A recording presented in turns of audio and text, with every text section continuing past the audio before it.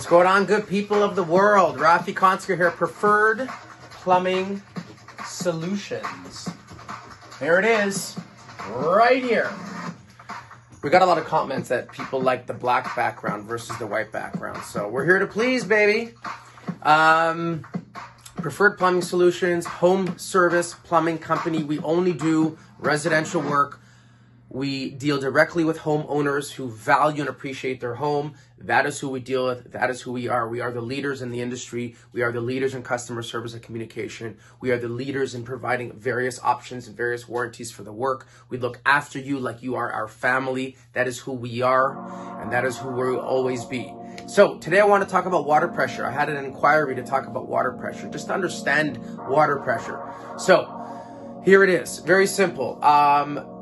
Depending where you are, let's talk about the GTA, Greater Toronto Area. I mean, there's Toronto, there's North York, there's Thornhill, there's Midtown, there's Richmond Hill, there's Markham, there's Vaughan, there's Aurora, there's Etobicoke, Scarborough. I mean, it's endless.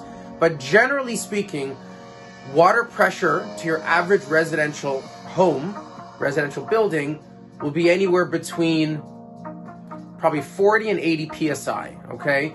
According to Ontario Plumbing Code, your water pressure should not exceed 79.8 PSI coming into a home. If you're experiencing low water pressure, first thing you want to check is your water service, the pipe coming up from the concrete into your home. What is that water service size?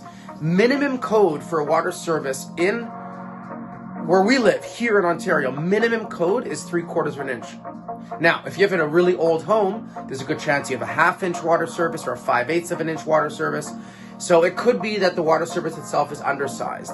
But if you have a home that's like, let's say 2,500 square feet or less, you could probably get away with a 5/8 water service, depending on the occupancy level. So there's many variables. But if no one's using water in the home and you're turning on one faucet or running a shower or using one plumbing fixture and you're finding there's just not enough water pressure, then you have an issue with water pressure. But on the other hand, if your water pressure is fine when one person is using the water, but if the dishwasher is running while somebody's showering, while someone is outside watering the grass, and you're experiencing a dip in water pressure, for one, that's kind of normal. And two, in that case, you may need an upgraded water service or a larger water service. Okay? Plus, it's a good idea to have a water conditioner, a Flowtech, because if you have scale deposits and mineral buildup in your system, which over 80% of North American households do, then if we put one of our Flowtech systems in, it'll optimize your water volume because it's going to break away and remove the existing scale from your system. It'll open up ports. It'll render all those minerals harmless and allow for a lot better flow through your water supply system. That'll also help. Another thing you can do is check all your aerators. Maybe your aerators are dirty. Maybe your shower heads are dirty. These are things you can improve to have more water volume coming out of your system. Also, have regular maintenance. Give us a call at least once a year. Let's check. Maybe you have leaks somewhere. Maybe faucets are losing water. Maybe toilets are running and you're not aware of it. If you have water loss, that's water consumption. It's taking away from the overall water volume and pressure in the home. So there's many things you can do. We also can install a booster pump. Some of our clients actually put them in for.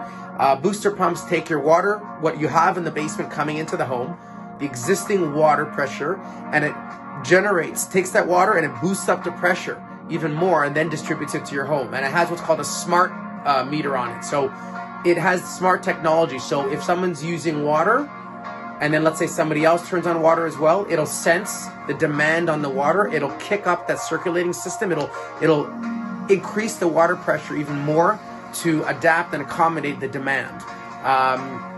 But generally speaking, if you have a 3/4 inch water service coming to the home, you should have adequate water pressure. Another thing you can do is, you know the main shutoff valve for your house? Generally, the old ones are a globe style valve. It's like a rotating handle, either a silver handle or a blue handle or a red handle. But that way, the way it works is water travels through the valve, but there's a dip and a valley kind of, and the stem is kind of in the way. So you actually get a reduction of water volume because we're reducing the space where water can travel. So another good thing to do, which you probably need an upgrade anyway, is to replace your building control valve, which is the official term for it, which just means your whole house main water shutoff valve. If we replace that with a ball valve is full port, meaning when the valve is in the open position, The inside of the valve is the same diameter as the pipe it is sitting on. So you have no resistance and no obstruction, and the water can flow freely through there as well. So there's a lot of different things you can do, but regular maintenance, having a water conditioner, inspecting the water service is a huge part of it. So that's where I want to leave you. I don't want to get too complicated. I shared a lot of technical things. I hope I was clear.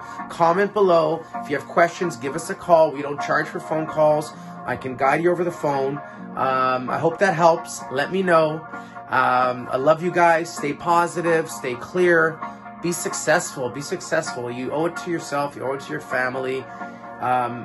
Spread good vibes. Do good things. I love you all. Rafi Konsker, Preferred Plumbing. Out for the day, baby. Have a great day. Be in touch.